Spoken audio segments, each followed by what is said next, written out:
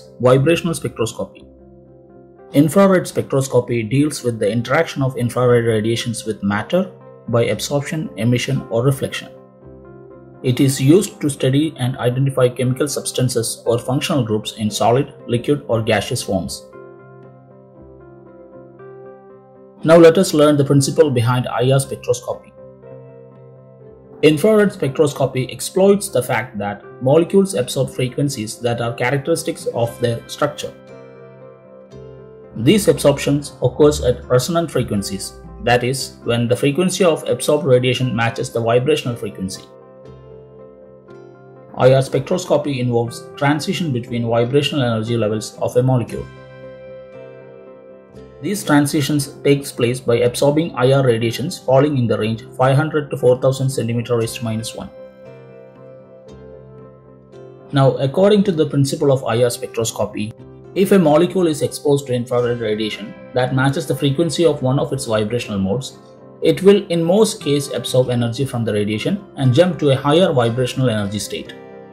The difference in energy between the two vibrational states is equal to the energy associated with the wavelength of radiation that was absorbed. But it must be noted that some bonds absorb infrared light more strongly than others, and some bonds do not absorb at all. Because in order for a vibrational mode to absorb infrared light, it must result in a periodic change in the dipole moment of the molecule. For example, molecules like HCl, H2O and CH3Cl, there is a dipole moment change. Thus they are called vibrationally active molecules.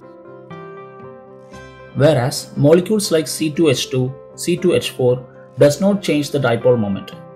Therefore, they are called vibrationally inactive molecule. So students, this is the end of this video.